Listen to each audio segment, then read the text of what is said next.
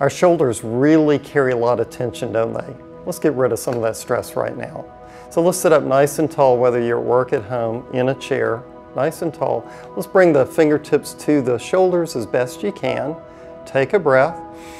As you exhale, start rolling forward so that you're drawing invisible circles with your elbows. Just notice that soreness. Gosh, wow, we carry so much in that region, don't we?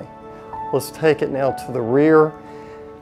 And so to the front and to the back, you do it maybe about 30 to 45 seconds. Breathing as you go, of course. Good, slowly bringing it down. The breath is so important. Just bringing your attention to your breath in and of itself can be helpful. Let's do one more thing. Take a breath and bring your shoulders up as high as you can. Imagine all the stress you have. We're going to get rid of it. And exhale it out forcefully. And again, inhale up. Exhale it down.